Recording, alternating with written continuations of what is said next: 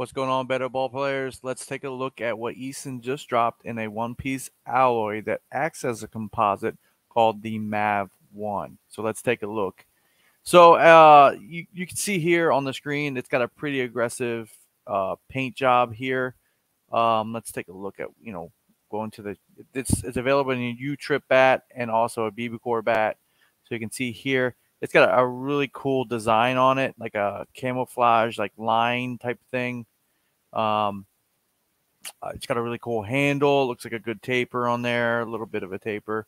And they're using that aggressive paint job right there. Let's see, they don't have a picture of the handle. I believe it has the same exact handle as the Hype here. So that's going to be something that they have in common.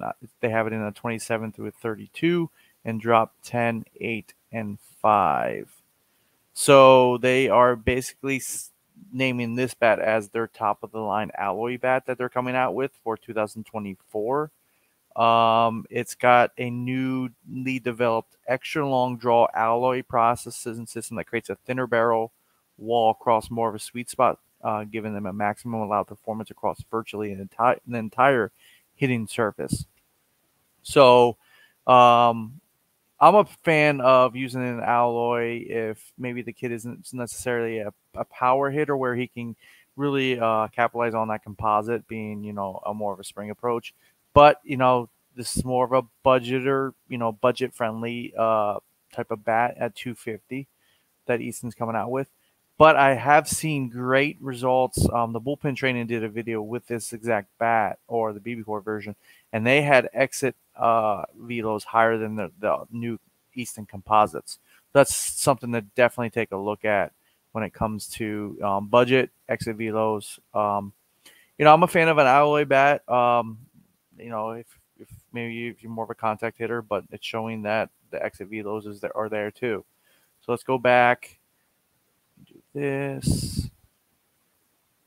Put this out. Let's look at the BBCOR version. 30 to 34 inches, guys. Obviously, drop 3. Same type of technology put in there. The same kind of handle as that Hype as well. So yeah, this will be Easton's, basically iconic alloy bat for BBCOR as well for 2024 moving forward. I like this bat. I like the design. I think the color scheme's good. Like I said before, they did come out with like a little bit of a hype video. So let's take a look.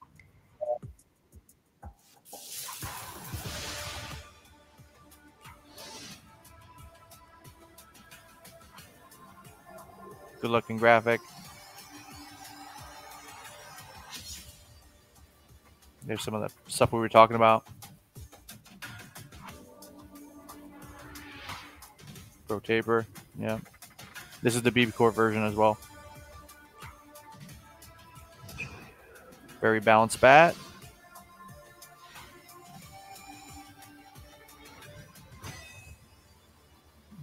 Their marketing slogan is Army of One.